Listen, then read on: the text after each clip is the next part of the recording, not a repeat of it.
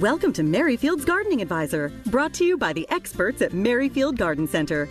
Join us as we discover beautiful plants, new trends, and exciting ideas for your landscape. So let's get growing together. Merryfield's Gardening Advisor, bringing out the best in your garden.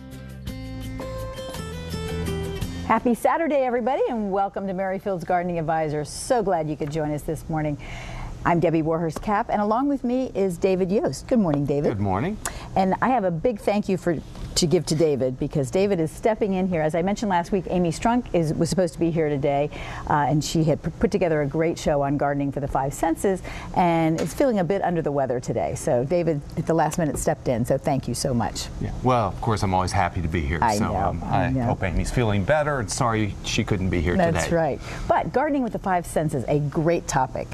It really is. It's interesting concept that Amy came up with. It's so true. We basically tend to rely on our vision, our eyes. Right. We're always describing plants in terms of what color they are and their flowers and those type of things.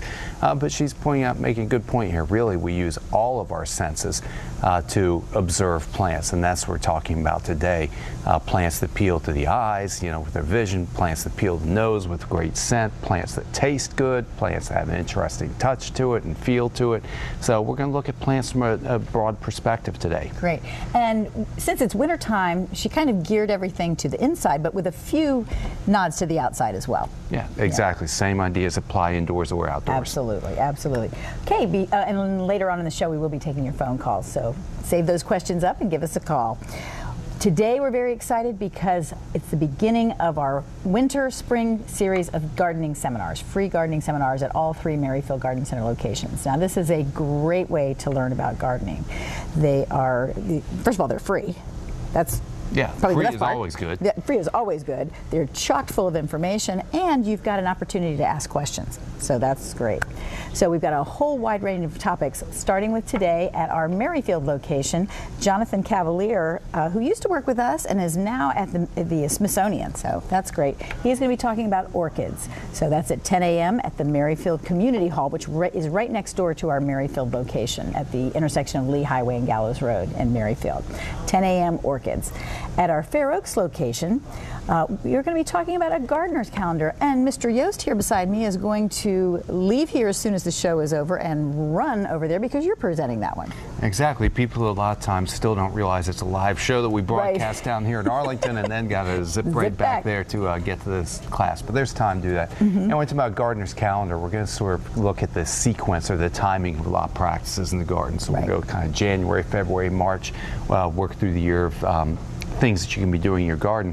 Really keep it in good shape. So for example, we'll talk about pruning as a wintertime activity, touch on seed starting, lawn care, vegetable gardens. So it's a broad range. Bit of everything. Exactly, but unfortunately it's just kind of a superficial treatment because of the timing. Absolutely. You have to make sure to have plenty of our Merryfield calendars there with you. I've asked them to put those out, but really so much of gardening is doing the right thing at the right time. That's right. That's great. Okay, so we'll get you out of here as quick as we can. And at our Gainesville location today, Regina Langto is going to be talking about terrariums. Now, she's going to give the presentation, and then, if I'm understanding this correct, she's going to stay afterwards and help anyone who wants to put a terrarium together. Is that right? That's right, because I heard I was talking to Stephanie Brock, who's going to be down there to help her out, so we can give that kind of individual attention to people that show up. But the seminar itself will be kind of a how-to overview type of thing. So that's at 10 a.m. at our Gainesville location. That's at 6895 Wellington Road in Gainesville. So if you have not gotten your seminar schedule in the mail, that means you're not on our mailing list yet. So if you want to sign up, just call the store or go on our website and sign up for that. You can pick up the whole seminar schedule in the store as well. And as you can see, the next week we've got another three great topics: color and interest in the winter garden, how to be a successful gardener, and bonsai for beginners. And this is just the start of the seminars. They go through April, and there's a wide range of topics. So it's a great thing to be a part of. It's a great opportunity to learn more about gardening, and it's fun. So take advantage of that. While you're in the store, so get there a few minutes early. I try to get people to do that. I mean, you're welcome to come in last minute, but you may be at the back of the room. Right, exactly. Yeah, because we never know how many people are going to show up. So while you're in the store, the after Christmas sale is still going on, but we're packing things away. So if you want a last chance to grab something, I have a feeling this weekend is the time to do it, because after that, things will probably be all put away. It is. I know in our store, that's what we look at. We left a lot of displays out, but we've talked about, said, okay, leave it out for this weekend, get those last minute deals, and then that's it. Absolutely. We got to get set up for spring. Right. And one more thing, last week we talked about pruning, and one of our landscape designers, Seth Crippen, got in touch with us and said, hey, you forgot to tell everybody that Merrifield does pruning services, which I was upset that we didn't do that. Yeah, obviously we should have mentioned that. Exactly. I tend to work with do-it-yourself audience, and that's who I was appealing to. Right. So we have a whole host of pruning services. If you need something done, especially if it's something tall and you can't get to it yourself, just give us a call at the Garden Center, and someone will come out and give you, see what you need to have done and get you taken care of.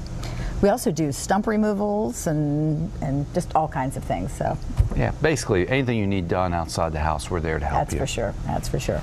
Okay, gardening for the 5 senses. Want to give us kind of an overview? Yeah, well, as far as getting started, we, like I said, we do look at plants from a visual perspective, and we're going to talk about that in other ways. But when you're selecting plants, there's several things that you need to keep in mind. One is we talk about their cultural requirements. We need to match plants, realize that these are living beings. It's not just a piece of furniture that you move around throughout your home, but you need to make sure that you have the proper lighting for it. We want to make sure we have the correct humidity, provide the correct growing conditions for it. So with one of those, one of the first things I like to sort of keep in mind is the lighting. Plants, they photosynthesize. They need light. So a lot of times in our homes, that becomes the limiting factor. Right. Because even light that's coming through the window is greatly diminished, and if you have curtains in there, plus the wintertime being short days, we need to make sure that we match them to light conditions. Or if we don't have the proper lighting for plants, we try to change our environment by adding supplemental lighting. So there are things like this is a grow bulb, it's sort of a high intensity version of it for fluorescent lights. Or again, we're going more towards energy efficiency, even we have these compact fluorescents. But my point is we need to make sure we provide good sunlight for them. Right. If we're not able to provide that, then the next step we're going to do is actually supplement that by putting some additional lighting. These are, for the most part, tropical plants we're growing. They grow in very humid, bright filtered light. I also brought in a little bit of a humidity tray. This is something that we can do to sort of boost the humidity, because on the winter time, like I said, the days are short, the light's diminished, our heater comes on, the humidity's low. Right. These are stressful conditions for growing plants in the house, but we can take these little steps to make it a bit easier for them so they thrive and do even better. Right. I think pets and kids are another thing you should look at as well, just where you're putting things and that type of thing. It sure is, because we're talking about how we experience plants. And you think of small children, what's the first thing they do? Any new thing they encounter, it's into the mouth. Right. So if you have small children in the home, you want to keep the plants, in a location, a kid-proof type of environment. I was thinking back, I know when I used to have a cat, I looked at my beautiful Spathiphyllum, all she saw was a litter box. Right. So these are just things that, you have to think about, Absolutely. to make it a good experience for everybody. Yeah. Okay. Well, we're going to take a quick break and come back with great ideas for you and your home. Stay tuned.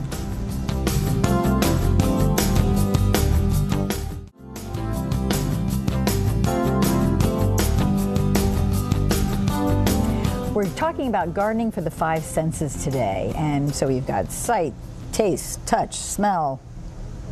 What am I missing? I don't know. I'm trying to think. Sight. It's early in the morning. Okay, let's start with sight. We're going to cover it. Right, exactly. Yeah. Hearing. That's right. Yeah, I knew we'd come to it. Right. That's what it was. Yeah.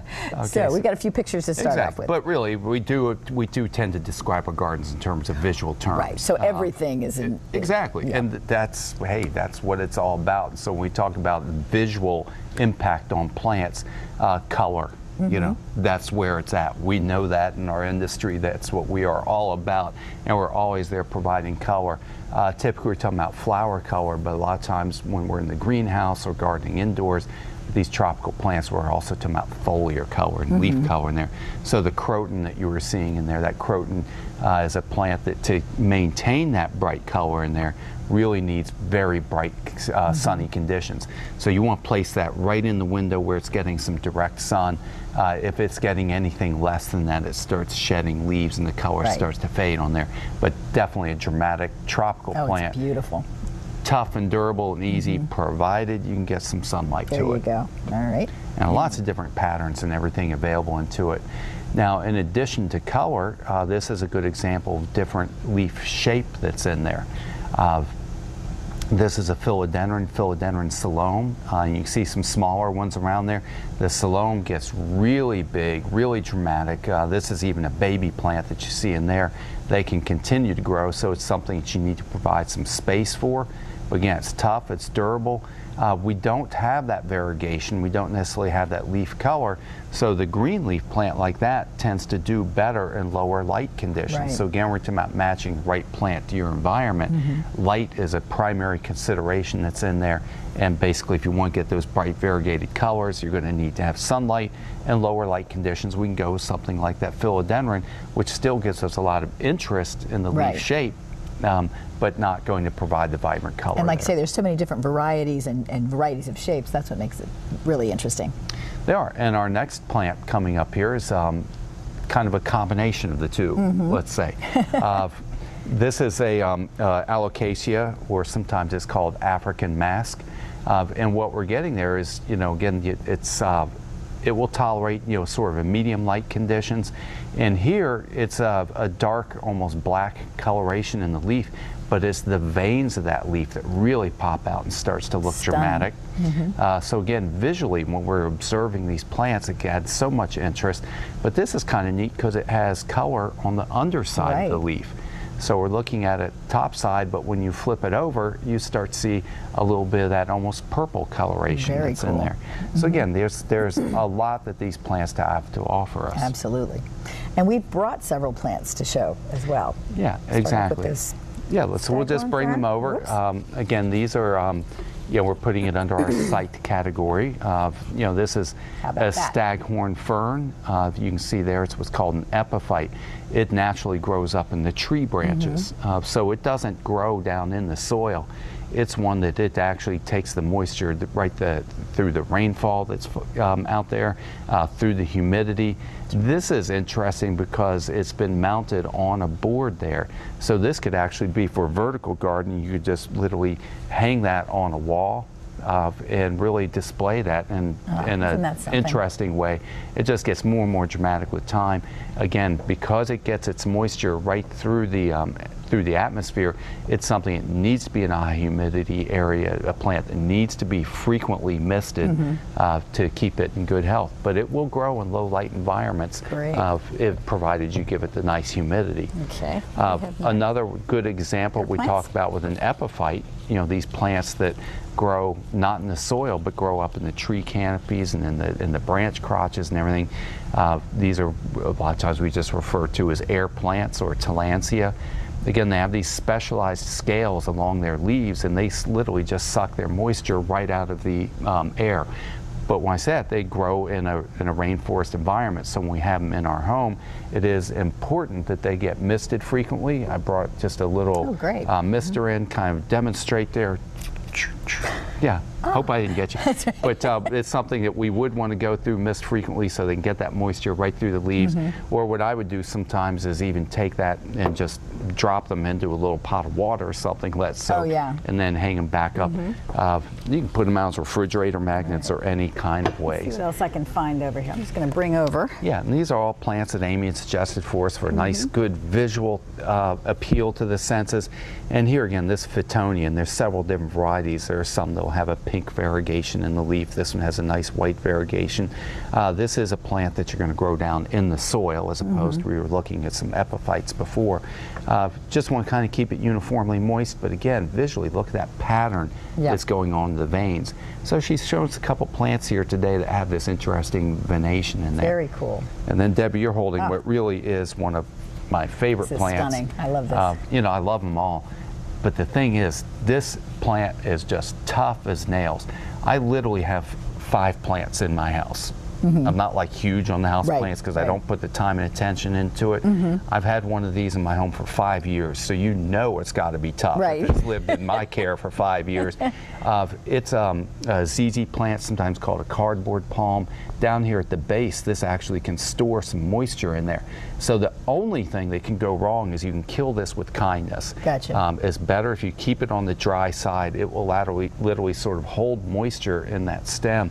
And I'll water this plant maybe once every 4 to 6, sometimes even 8 weeks between watering. Yeah, that's great. So it's really easy to care for. And while we're talking about plants that will tolerate neglect and don't need a lot of watering, nice little dish garden here we made up with some succulents. Again, you've got this succulents, they've got that fleshy leaf. They're able to take that moisture up and hold it in there. And like Debbie's showing you, we have a bunch of these little tiny ones.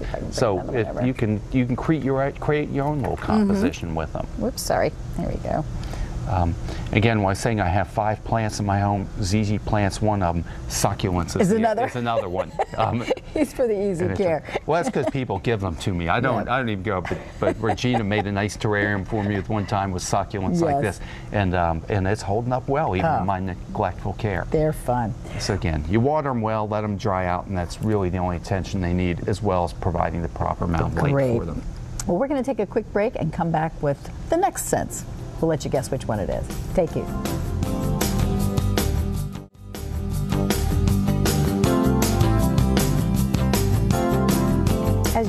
As you're seeing here, fire pits. Now, we were talking about sight before. This is a perfect example of something outside for sight. Fire pits, fireplaces. It's so wonderful. Exactly. It draws your attention visually, but you know, I was also thinking it appeals to the sense of touch because of the heat. Also the sense of smell with the burning, and also the sense of sound as you hear the fire crackling. It's perfect. Yeah, exactly. And so that's what we're talking about today, how you use all of your senses to observe and enjoy your garden. But we were talking about visually looking at plants. Now we're going to talk a little bit how you can add that element of sound into your landscape. We've got some very interesting examples here. Right, and I said it, you know, these ideas apply both inside and outside. There are indoor fountains. Now these are very special creations that you're looking at. I should say that they're available exclusively at our Fair Oaks location. Only at Fair Oaks. Because there's an artist, Jim Mueller, who actually constructs these and composes them and then puts them out into our greenhouse for sale. So they are intended for indoor use. And we've got a couple of those, I think, to see. Right. You want to show the other two? Now the other, I was kind of looking on his website. One of the things I thought was so neat, you know, fits so well with our talk today, is he discusses how these really appeal to all senses that's in there, because obviously it's a visual composition that's there. Right.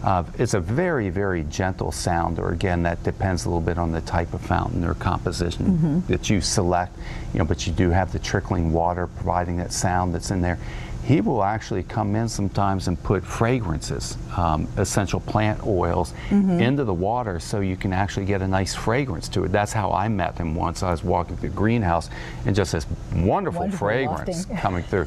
And I went over, like tracking it down, and I found it was Jim sort of manicuring his fountains. I believe it might have even been a basil oil or something. So he starts showing me his different fragrances and stuff that he put in there. So you can definitely add that element of sound and use that. So we do have visually we're attracted to it, but then that sound adds that other dimension. And there are others, you know, other indoor fountains. We've got a couple of set up, well, several set up at the Fair Oaks store and at all the stores, but just lots of choices there, which are wonderful. Also, outside is another opportunity to use sound. This is actually Amy's pond out at her house, and she was telling me how, you know, they're in a townhouse, so they can hear, you know, from their bedroom window, they can hear this, you know, trickling water going on. So it's wonderful, nice soothing sound. Yeah, it is, and like I said, that you think of that, you know, in the summertime, but you know, a lot of people, they leave their fountains running right through the wintertime again. So that's an option that you can also have. And again, outside there's more opportunities. There's the the bubbling fountains and the clay pots or the pebble pots. Just lots of choices for that. And we need that in my case to mask all the noise that's back there too. So absolutely. It's great. And there's other ways you can use plants to provide that element of sound. You can actually observe plants with your ears. Right. Okay. And grasses are just wonderful. That really, they're wonderful, to hear that rustling in the wind. Exactly. The wind blowing through there, so kind of, you see them moving, but then you can also hear it on a nice breezy day. And then you can even hear what's coming up next. Ah, wind chimes. Don't forget wind chimes. Yeah. And we have a huge selection at the store. I mean, we just brought this little one in because, but we have, all sizes and styles and everything's imaginable. And great gifts. I was helping a customer the other day and selecting them as a gift for their daughter. Who doesn't like wind chimes? I know, really. Exactly. Okay, let's see, what's next? So we talked about sight, we talked about sound, also the smell, exactly. We observe our gardens with our nose. And no mystery to any of us, I mean, there's so many wonderfully fragrant plants that are out there. This Stephanotis, again, this is an indoor plant. We have them in the garden center right now. The fragrance on these is just outstanding. Oh, yes. When you happen to go walking by and you catch this, I mean, it's a beautiful flower. With that dark green leaf. This is actually a vine, so a lot of times we have them trained on little topiaries or something. And it's also a favorite for wedding bouquets. People use, again, for that beautiful fragrance that's in there. Now, of course, the plants, they're producing the fragrance because they are doing that to lure pollinators in. Jasmine, which is a wonderful, beautifully fragrant plant. Again, these come from tropical parts of the world. I know I get a lot of my customers that are from parts of Asia and India, and that apparently I've never traveled there, but they say in the summertime, just the streets smell of jasmine, and a lot of people want to recreate that in their home. I've heard sometimes people that the smell is almost overwhelming to them, but that's hard for me to imagine. And there's so many great plants that we have in our greenhouse. Again, for this, gardenias, that's a favorite of everybody's.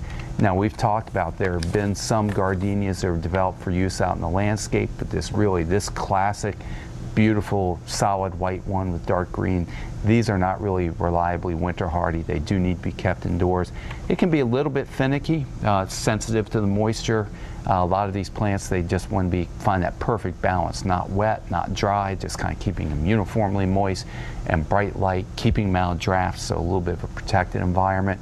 Citrus, which in this case, I think we're looking at a kumquat, but we've got lemons and limes and even occasionally get a kumquat in here. Oh, their fragrance is just phenomenal. Oh yeah, well, and that counts for taste as well. Exactly. And visually, they're beautiful. That's right. There you go. Yes, but citrus, you really do need good sunny environment in your home. That's a plant that needs some direct sun to be successful with that. And then we've got a picture here of Mahonia. Mahonia is out in the landscape. Again, our focus has been on plants that are for indoors because it's that time of year. But you know what? These same ideas are true out in the landscape. Mahonia is a plant that will flower for us usually in February and March. It's actually a late winter bloomer. Yellow blossoms on it, and there are even varieties that have been selected specifically for their fragrance. Right. We'll have to bring Amy back on in this a little later on to really focus on the outside garden absolutely. For the five senses. Okay. But again, these same ideas, like I said, they carry forward. Right. All right, we're going to take time. Let's take a break. Okay. Now let's take a break, and when we come back, we'll talk about touch. We'll be right back.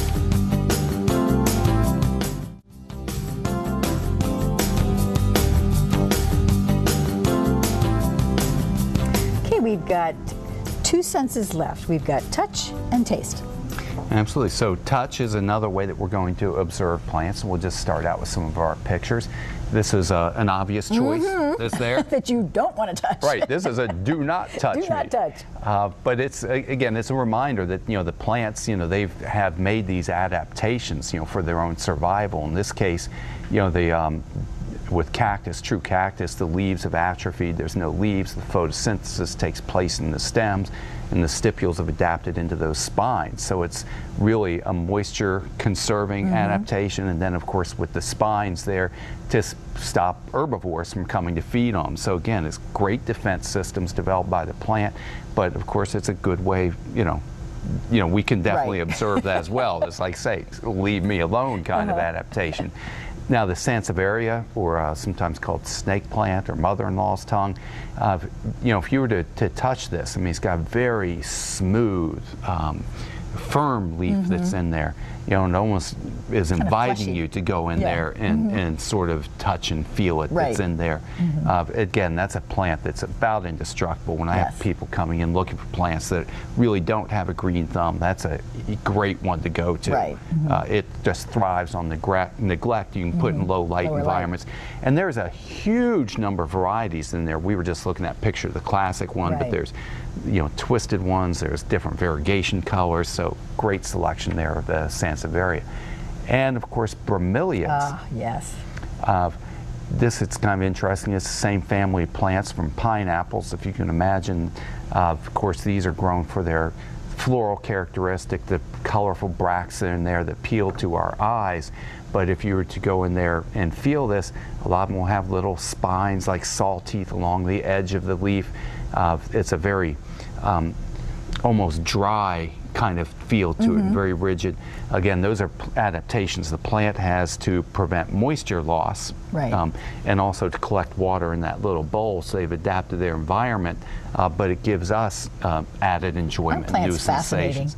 Oh, they are. I mean, and you can just, it's like, say, a lifetime that you could spend looking at these. There's so many of them. This is one that really just, I challenge you to walk past it and not want to reach over there and pet this.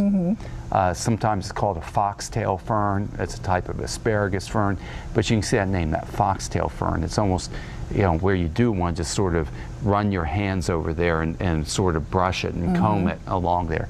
Again, a tough, durable plant, one that does need good sunlight if you're trying to grow it in your house. But other than that, pretty carefree. And then I think we have one more picture. And we're going back for seconds to look at the succulents. Absolutely. This is more of an outdoor varieties of succulents here.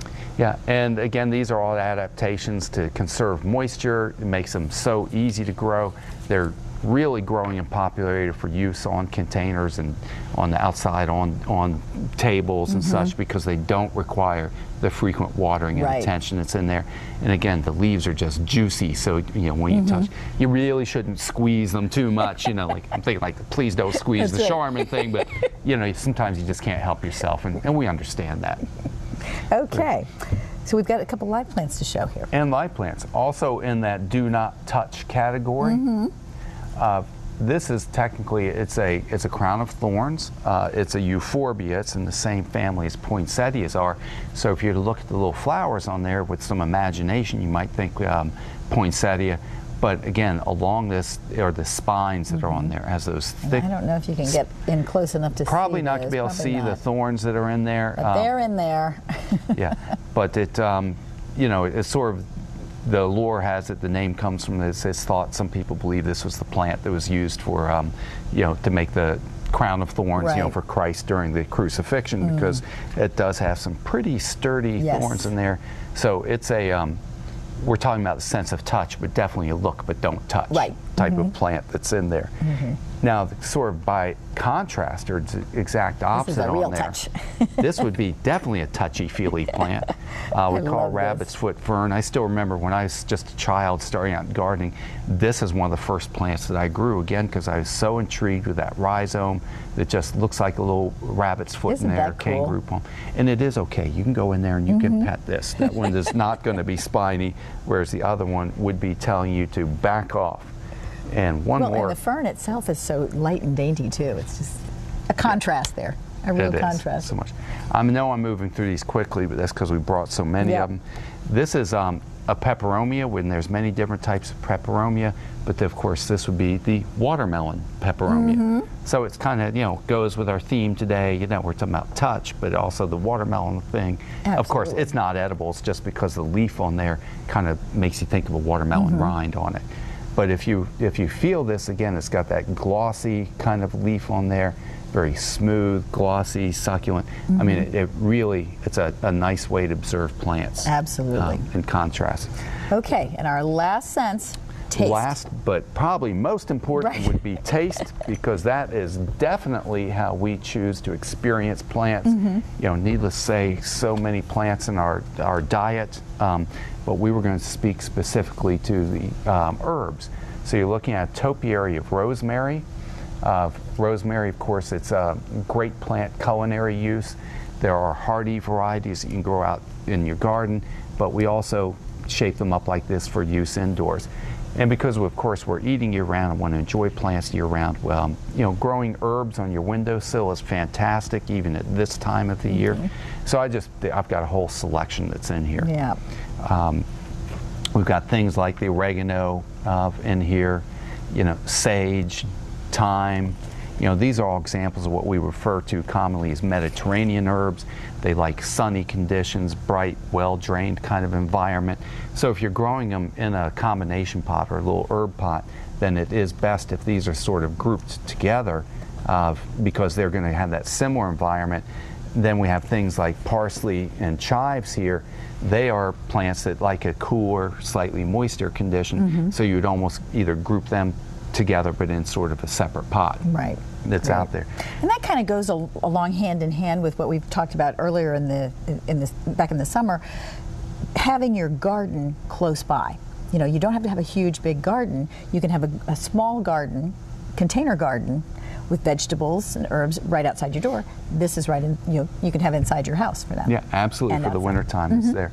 And I just have to say, I think it's, again, interesting that plants, these adaptations, the ones that have the fragrant leaves, that have the tasteful leaves, these are defenses that the plants have adapted to try to keep herbivores and insects away from them. You think of the things like some of the alkaloids that are produced like in wine, the tannins that we like, or the caffeine that's in coffee, they're actually binding to the proteins, and so when we get kind of that bitter taste in our mouth, and we seek that out, but of course that's the way a plant is fending off insects. That same little bitter taste could be really repellent or even deadly to insects that are in there. The fragrances that they have are trying to keep things like, you know, the deer, which we deal with so much. A lot of times we use things like rosemary and sage, and plants are very highly aromatic to keep the animals away from them. So it's just interesting how plants, I think, they've made all these adaptations. Oh, I know. But then, of course, we adapt to that. That's right. For our use that's in there in so many different ways. Great, great. Well, we're going to take a break. When we come back, we'll take your phone calls. So if you have any questions, please give us a call, 703-387-1046.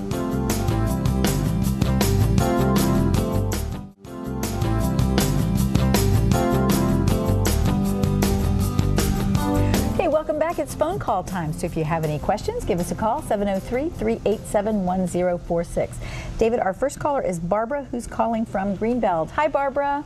Hi, good morning. How are you guys today? Great. How about you? We're doing great. I'm good, thank you. Good. Before Christmas, I bought a small potted Norfolk pine tree, which is now sitting out in my enclosed porch, so it's exposed to the air. And I'm wondering what would be the best treatment for it to keep it alive all year round. Okay. Well, that's a plant that really, I don't think it wants to see temperatures much below 40. So the first thing I'm wondering about when you say an enclosed porch, is it heated or unheated? Unheated, yes. It's open to the air. To me, it sounds like you're taking a bit of a risk there. Like I said, if you're getting temperatures that are really below 40, that's not great. If it goes below freezing, that might be enough to kill the plant. Norfolk Island pines, you know, you've seen them growing outdoors, maybe even down in Florida and, you know, along the southern coast. But up here, it's pretty much considered an indoor plant. Okay, good. So it's one, again, it wants to be kept sort of uniformly moist. You kind of avoid the extremes. You know, if it will not tolerate wet conditions. So I'd rather, if anything, keep it a little bit on the dry side. Right. Cool temperatures, fine. Freezing temperatures, not so fine. And a bright indirect light. In their natural environment, that plant can grow to be 40, 50 feet tall. You're not going to see that in your house, so don't worry. It's perfectly suitable as a house plant. But if you give it proper care, they can live a long time. And sometimes we do have trouble where eventually they kind of outgrow their space. And watering maybe once a week, or should it be soaked? You're just going to kind of have to monitor that. Yeah. How big is the pot? Oh, I don't really know, about 10 inches maybe. I'm thinking more like every 10 to 14 days on the watering, but use your judgment there. Okay. As I'm always saying, it should feel kind of like a damp sponge. You want to avoid either extreme of soaking wet or bone dry. Right. Okay, well, thank you very much. You've been most helpful. I appreciate it. Okay, better bring it inside. We got some cold weather coming. Really. Okay, our next caller is Lynn, who's calling from Woodbridge. Hi, Lynn. Hello, how are you? Good. Doing just great. That's great. I had a question for you. I was wondering if you could have any tips for growing herbs indoors, what would do best, but parsley and oregano and things like that. Whenever I try and grow things indoors from seeds, they get kind of spindly. Right. Next week, our show is going to be devoted on growing from seed, but I can tell you right now, the quick answer is that is just insufficient light. And that is, as we're talking about, anytime you're growing indoors, and we've touched on that a little bit today, getting sufficient light is really the key factor, the limiting factor. It's there. If you're trying to start seeds, you're really not going to be able to do that with just sunlight from a window. No matter how bright it is, it's going to be difficult. You'll need to invest in some supplemental lighting to get enough light intensity to really be successful with that. I always see sometimes people have these beautiful little greenhouse windows in their kitchen. You know, I'm always envious of that. You know, if you're able to create that kind of environment, you know, then you can do really well. Otherwise, you might be better off. We sell like these little starter plants we were showing. You can just come in the garden center and buy a few little small plants. You might be better off there. Some of the easier ones are the greens like basil, you know, parsley. You know, those are going to be some of your easier ones, even sage or oregano. I've had trouble growing rosemary myself. It thrives outside, but it's a little challenging on the indoors. Okay, well, I think I will get the potted plant and save the seeds for summertime and throw them outside. Great, and we'll talk about that in more detail next week. Great. Okay, thank you. You're welcome. Bye-bye.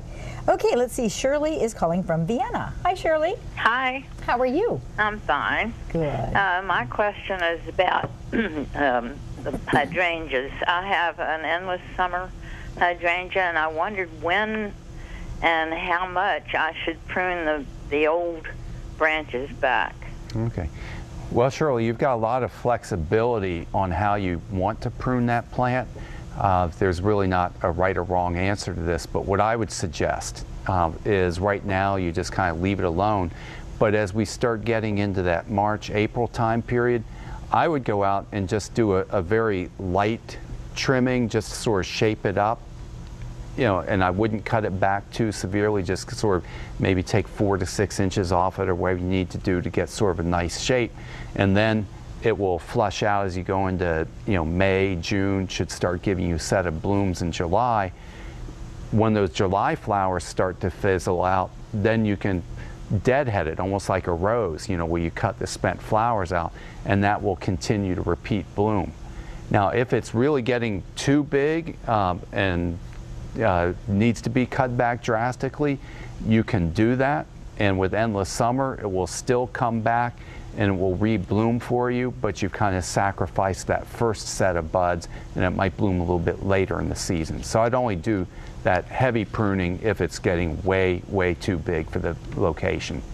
Oh, well, thank you so much. That really helps. Okay, good. Yeah, and endless summer is one of the few that you can prune that way. That's one of the reasons I love that plant. Right. Because it's really easier to care for. Yes, great. Okay, have a great weekend. Okay, let's see. Joanne is calling from Waldorf. Hi, Joanne. Hi, how are you? Good, and you? Good. Happy New Year. Thank you. Happy New Enjoy Year the to show. you. My question is, I have peonies that have broken ground. If it's too soon, since it's so cold outside, do I need to cover them over? Is it okay? I've got hyacinths, peonies, and some tulips that have started to come up. Your bulbs I'm not concerned about. A lot of things like the hyacinths and daffodils and tulips and crocus, and a lot of these will send you know, some leaves up, and that's perfectly normal. The flower bud's still down there, it's protected. I'm a little surprised to hear that you're getting growth on the peonies. that's just a little bit surprising to me because they do like the cold weather. I still think if your peonies, we're talking about just little tiny shoots and buds up there, I think we're okay. If you're actually getting to where you're starting to see some foliage, some leaves develop, you might want to consider putting a little bit of light mulch over there just to give them that added protection through this cold weather that's coming. Yeah. But they're going to be okay. You're not going to lose any plants, and the flowers are still going to be protected. Great. Well, thank you so much for the call. We're going to take a quick break, and we'll come back with more of your questions. Stay tuned.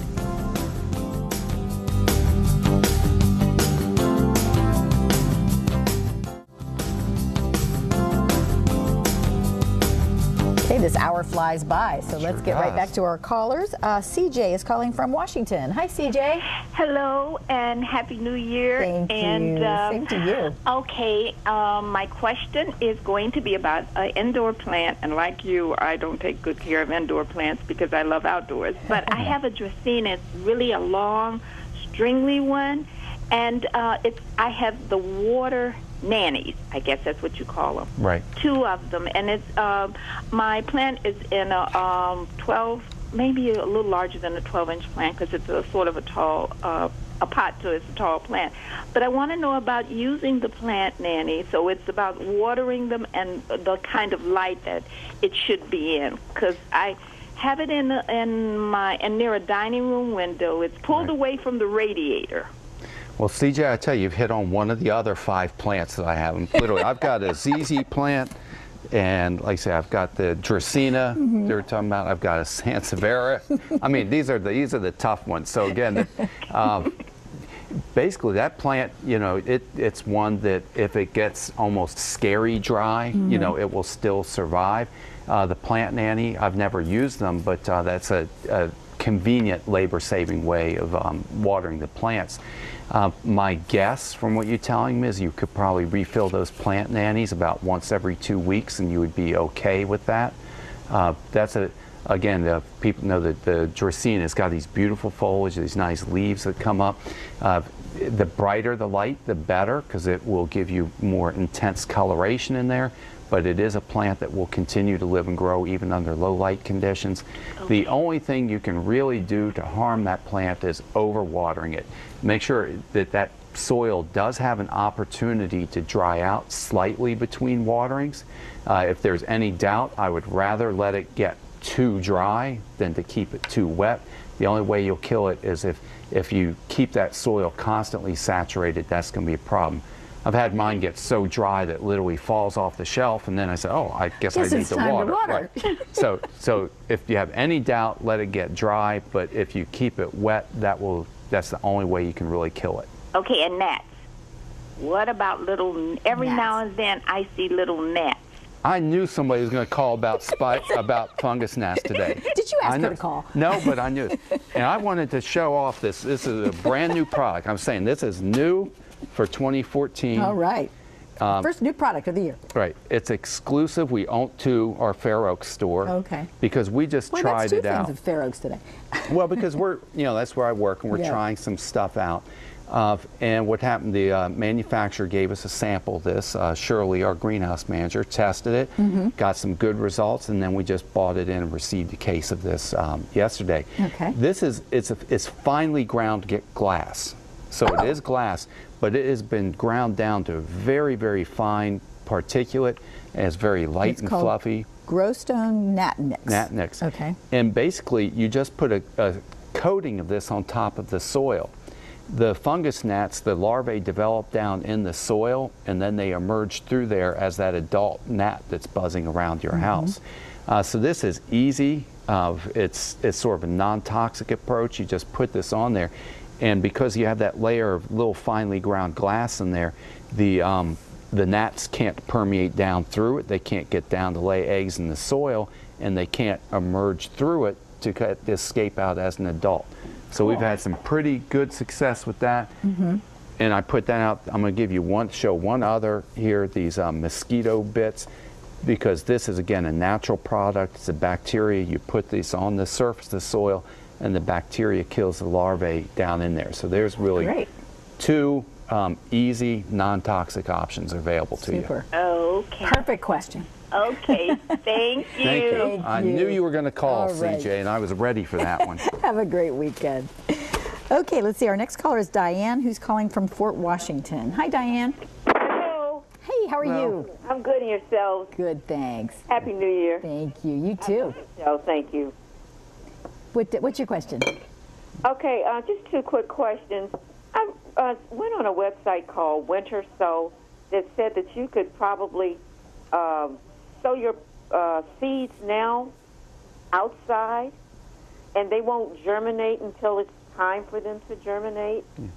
Now, are you talking about grass seed? About that. Yeah, I'm sorry to interrupt you, Diane. It's kind of seed specific. Which type of seeds are you talking about? You know, it really didn't say which kinds. I think it's seeds that are kind of cold hardy. Exactly. Okay, so I just wanted to make sure that it would be okay to sow my seeds outside now. Well, it's kind of a yes and no answer, and that's always the way it is, I think, with gardening. There's never one answer. There's options that are out there. What they're talking about is a dormant seeding. So, for example, I had 2 or 3 people in the garden center just this week purchasing grass seed. A lot of people do this practice where they broadcast the seed out there. The snow and the rains and everything wash it down into the soil, but it's not going to germinate until the soil temperature gets up to about 55 degrees. So seed germination requires both temperature and moisture. I've heard of people doing this with greens like spinach and even cabbage and collards and kale and some of these cool season vegetables and plants and grass seed. So as a cool weather plant, I would say yes, you could do that. You put it out there, it's getting worked into the soil. When the temperatures rise, it will germinate next spring. Okay, thank you. And my quick final question. We are out of time. Sorry, we are totally out of time. And we'll talk that in more detail yes, next week. Next week we're going to be talking about seed starting. So thank you for joining us. Thank you for filling in. Great topic. Be sure to go by the seminars. You have to choose which one you're going to at 10 a.m. at all 3 locations. David's going to run right out of here and head to Fair Oaks for his. That is a tough choice. I know. Easy choice really for me, though. Right. I don't have a choice. Have a great week. See you next time.